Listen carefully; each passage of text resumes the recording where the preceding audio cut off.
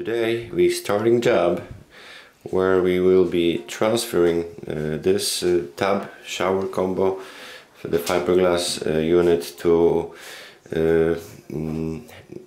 shower with no curb that person with any problems with moving can easily access.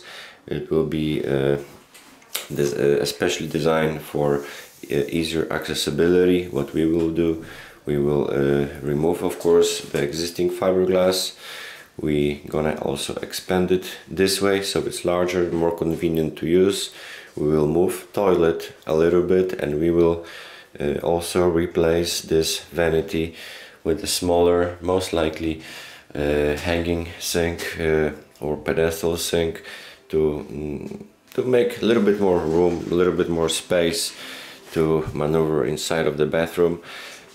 Right now all you can see is just standard builder's grade installation with a vinyl floor and fiberglass shower unit that is not really best condition, but this is what happens with those fiberglass showers. After a while they discolorate, the finish it's wearing off, and they're just not good looking at all. So we will be replacing this one. We're also going to tile walls about 4 feet high, so the maintenance is easier. We will do all the waterproofing. We will lower subflooring for about 3.5–4 inches to build the pan evenly with the level of the main floor. And yes, there will be some grab bars installed as well. So this is how the bathroom looks right now. I will keep you, of course, updated. So day one, we're slowly preparing. Homeowners are very excited. So yes, this is it. Another project with the TileMaster, and just see how it will go.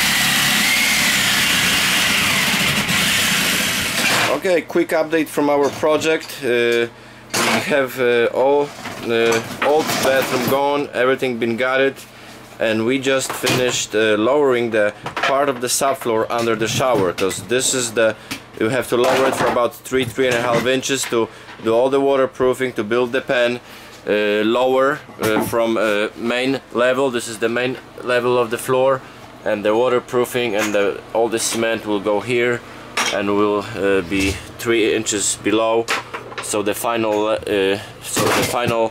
surface will be pretty much flush with the existing flooring in the remaining part of the bathroom. So what we did, we cut it out all the joists, pretty much only 2 joists for 3 inches. We have added 2x10s on the sides to reinforce it. We have also here another block on the back wall, also 3 inches lower from the original height of the floor. And here transition, because this is where the shower is the pan is gonna start, transition from the regular floor height to 3–3.5 inches lower, which is here. So the new board will set here, here, here, and here. This is the new plywood that we will put under the shower. We relocated the drain. It used to be over there. Right now we have it here. It's centered. It's more against the back wall, so most of the water will actually stay here, minimizing chances for water to escape from the shower, because there will be no curb. So this is the case. Also important for us to have enough room to do enough sloping to the drain, so the water, when building up, will not pass the shower line. And yes, the toilet got relocated as well, because remember, this is the tight space, and we used to have tub over here which was 32 inches. Right now we're gonna have a shower 41 inches wide, so we adding another almost foot, 10 inches. So toilet got relocated here. We've also relocated some other pipings and slowly be putting back subflooring, so later we can focus on doing the plumbing and rest of the preparation. But yes, so make sure everything is reinforced. We have additional blocks, we have everything very solid, very durable, to the point where it will definitely last and will do what it's supposed to do. Quick update from the project that we're working on right now, from the job where we lowering the subfloor to be able to build a curbless shower. I mean, shower with no curb, very easy to access for any person on with difficulties in walking, or of course other situations that might be difficult to raise the foot to get to the shower. So we are already done with all the prep work to lower it. We have the subfloor already put in, back in place, 3.5, almost 3.5 inches lower. We relocated toilet, we've relocated water line for the toilet. We also have new shower valve in place. This is strange brand, Aqua Source or something. Never have seen this one before, but yeah, so I just finished this one, and we have this taken care of. The drain still in the center, but pushed slightly back against the back wall to keep most of the water as far as we can from the transition where the pen liner is going to be, and additional waterproofing. I will be working on it tomorrow. Now I'll show you what we do to waterproof this this type of installation to the point where it should be pretty safe to use it. So this is it. Not really a lot of space here, but it will be nice big shower, and homeowners will definitely enjoy it. So yeah, talk to you later. Another day on our project. We focusing today on all the boards installation and first part of waterproofing. Of course, as a first to go as a waterproofing component is our shower pen liner, and when working with a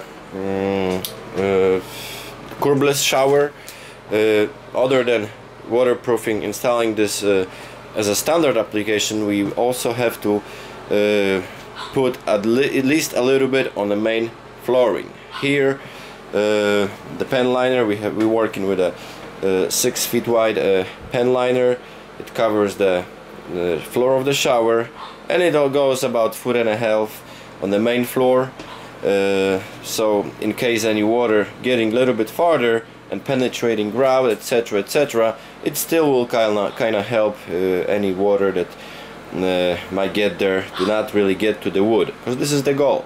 If the water will get to the under the tile, to the cement board, or just slightly above the tile, it's not going to cause any problem, any leakage, but once it gets to the wood, this is where problems start. So the goal is to waterproof it up, obviously, to not have any water accessing under the underlayment. And as you can see, this is the way here the pen liner wraps around this step that we've been building here. We have this attached to the wall. I already have first cement board in place. In this case, on the bottom roll I will use cement board, and on the top part I will use dense guard. I'm using cement board simply because I will do this waterproofing slightly differently than usually. We're gonna pour the shower base, shower pen to the cement board, and then additionally waterproof everything with a red guard. So there will be no even any options to water leak anywhere. So, but you will see it once I'll be moving farther with this project. So the first thing, pen liner, here it appears to be also under the toilet, because the toilet been moved, but because of the tight space it will be very close to the shower space. Once again, this is for person with pretty much big difficulties in walking, so we want to make sure that we have this convenient for her. So this is it.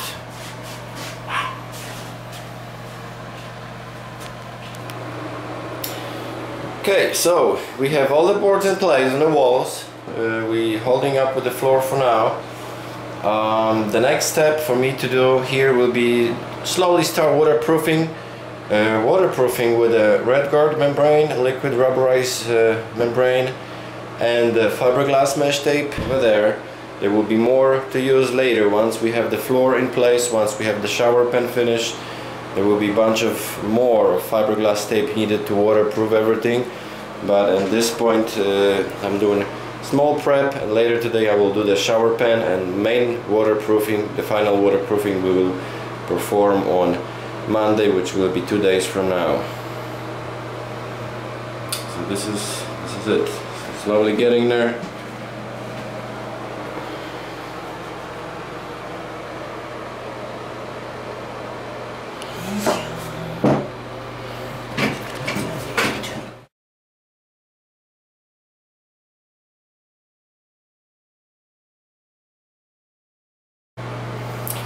Quick update, we at the process of building shower pen, the shower base.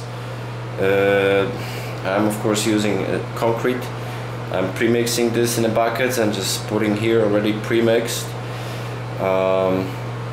It's of course step-by-step slow process to make sure everything is leveled, but the way it's done in this case, what I did, I have the first lay of door rock here being a 1/4 of an inch, and then we have 1/2 inch continuing through the rest of the room. The reason for that, the shower tiles will start somewhere here, but I will have the first solid tile, larger piece that is on a as a first piece, also slightly sloping. So I will build it up this slightly later with the tin set to make this the smaller slope. And here we will have a solid piece 12 by 12 already slightly sloping to the inside of the shower in case water will be building up too much. There's additional space where it can stay in a shower area still. The cement, as you can see, this the 1/4 inch sticks about 1/2 an inch farther than the pen liner, and I'm pretty much building out the cement evenly with this 1/4 inch, so later we will have nice smooth transition, as you can see, from the main level of the floor slowly to the shower that will of course continue sloping to the drain. I'm in the middle of the job here and have still a little bit of left. Of course, the drain, as I previously mentioned, is centered when you're walking in, but it's pushed slightly against the back wall, because if the drain gets stuck or clogged or something will be blocking the drain, the water will be building up mainly over there. And what I will do later, once the pen is dry, I will waterproof it additionally with the fiberglass tape and with the red guard on the seams, a little bit high on the wall, and mostly entire floor. You'll see it to make sure that everything is waterproof to the maximum. So this is it. And well, Peter got me another bucket, so I have to continue.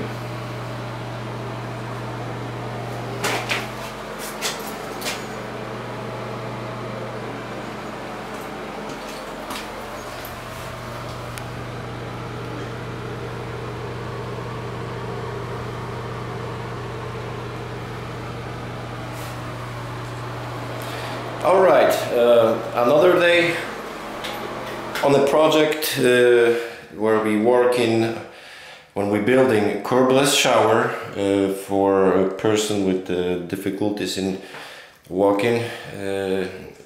I would say almost wheelchair accessible one. And as you've seen previously, we've been doing this from the scratch pretty much, but we're at the point where we have already pen built. Everything is pretty much ready, but not 100%. Let me show you additional steps of what to do, or at least the way I'm doing it. So we have the main floor that's been installed in a level. We have with a 1/2 inch cement board. Here we've added 1/4 inch cement board, so the first row of tiles will be already going in an angle.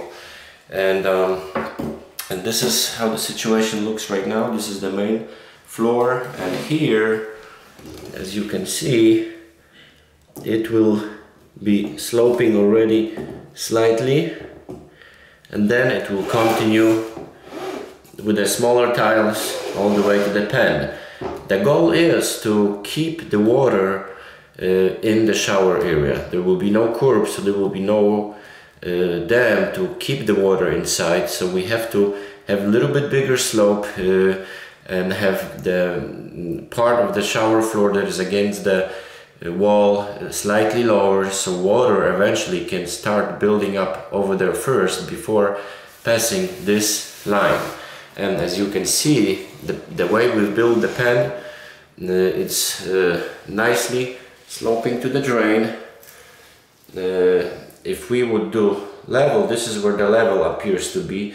So we have about 1 inch of difference on the drain. So water can pretty much build up about 1 inch if there will be something going on in the back part of the shower. Of course, giving homeowners enough time to clean the drain, or to move if something will be blocking the drain, to remove it so water can easily drain. And yes, so the way it's done, of course, the main slope is from the floor, because here's the main area where the water might cause some damage if getting out of the control. Of course, the pen also slopes from the corner. As you can see, we have also difference over there, and it also shows nicely on the level. If we do level, the level appears to be something like this. So we also have about 1 inch, and this is how it progresses pretty much from each side. This is what we have if we look from the wall where we have a valve. You see the difference. Here we will have a level, and here is also nicely everything sloping, and same situation over there, so the water stays inside. This is the key to the success, to have enough sloping, enough room for water to collect in a showering space, because you never know when something might get to the drain, maybe too much hair, maybe towel, maybe something, especially with a person has problems in movement, might not be able to remove it right away. So this way we have enough time to act and clear the space. So such installations are extremely tricky and have to be done with a precision and focus to any even smallest detail. So this is it, but we're not ready to tile yet. I mean, we have all the boards on the walls, and we have cement already dry, nicely prepped, very smooth from each angle to tile. We have underlayment over here, but of course additional waterproofing is still remaining. So it will be something that I will work in a moment. But before we do any tile installation or a red guard on the floor, we have to finish preparing surface to of course have the red guard holding the way it's supposed to the underlayment to the pen. We have to focus on preparing surface, and I have everything of course wiped, cleaned, vacuumed, so there's no any dust residues pretty much on the floor. That's very important. But what I like to do on such projects, and not only on pretty much each time there's a need, I'm preparing surface before tiling with this primer. This is latex primer. This one is designed to be used with a leveling compound to make leveling compound bonding to the underlayment even way better. It can be easily used for thin set installation. If we going to install red guard, we can also prime it with this primer. It works perfect. It will remove every single small when applying this, it will remove every single small piece of dust from the floor. Plus, additionally, it, like I said, improves bonding to the underlayment. This way we have perfect preparation accomplished for either tile installation or waterproofing installation. So this latex primer, it's something that I will apply on the cement board, on the shower pan, and a little bit on the walls, because we will waterproof the wall as well, about 5-6 inches high. And the way we applying this is it comes of course as liquid.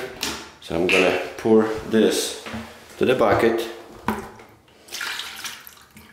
and I will be applying this with a roller, right? We have this roller, and we're going to apply on the entire floor, every square inch, everywhere where we will be tiling and applying the red guard. So this is something I'm going to start working on right now.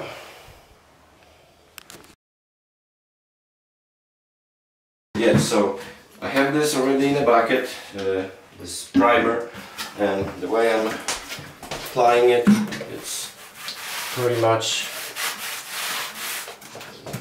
all the entire surface.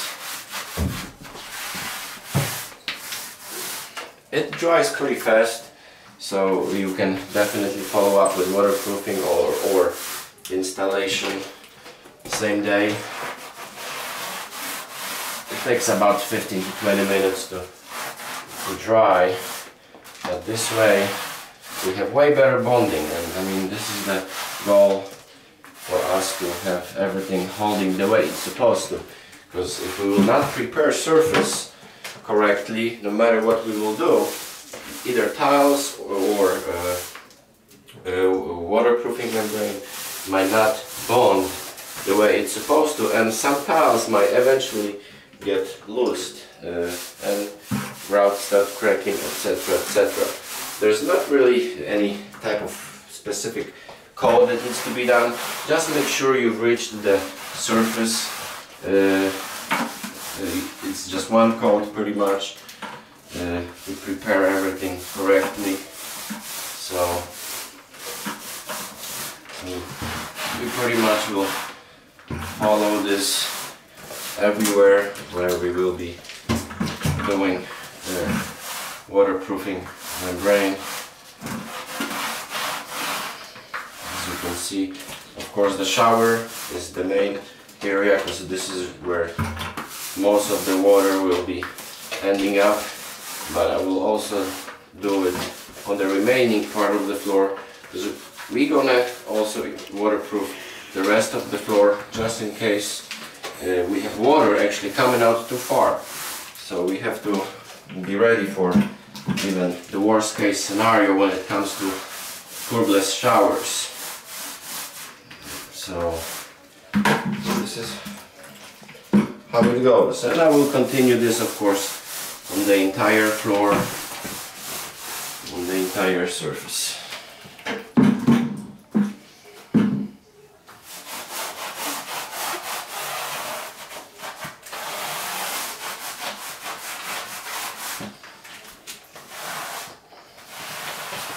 The red guard is a pretty good product, not only red guard but any type of waterproofing membrane.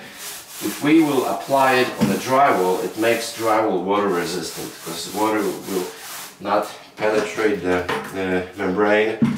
Here we have remaining parts of the drywall. Water will be hardly getting there here, but everything that where we be waterproofing will be painted with the red guard, and it's 100% waterproof formula. So this is it.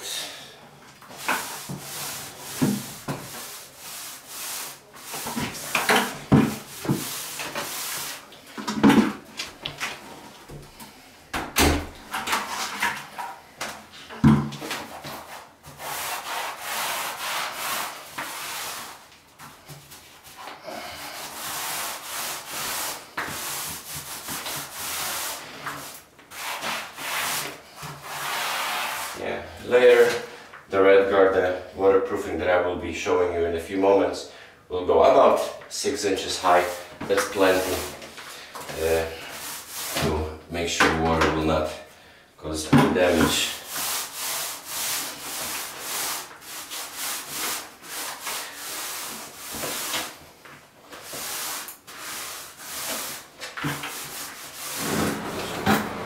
Okay, before we will start with waterproofing, what I'm going to do, you see this area that is lower over here with a 1/4 inch board. I'm going to make smooth, nice transition to the higher area. And what I will do, I'm using mortar thin set.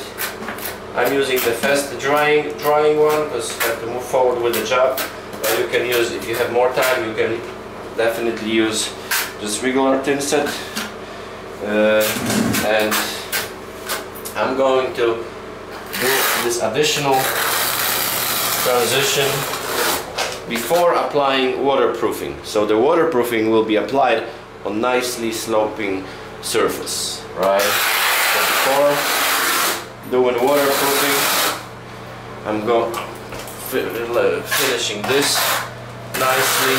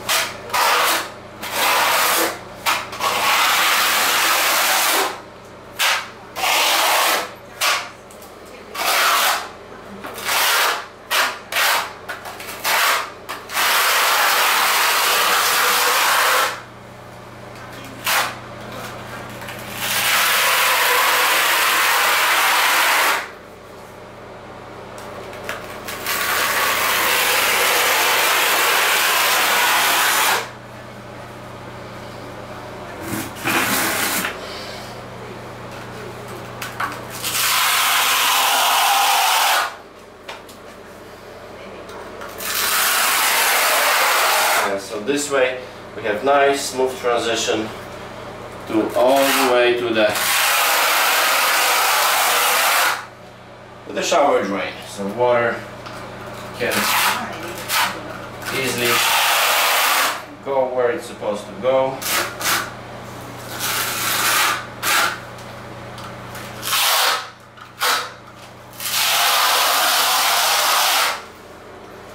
Right now I'm going to let it dry, and directly on top of that surface we will start waterproofing, doing the final waterproofing in about maybe 15 to 20 minutes, because this is how long we might have to wait for this compound to dry.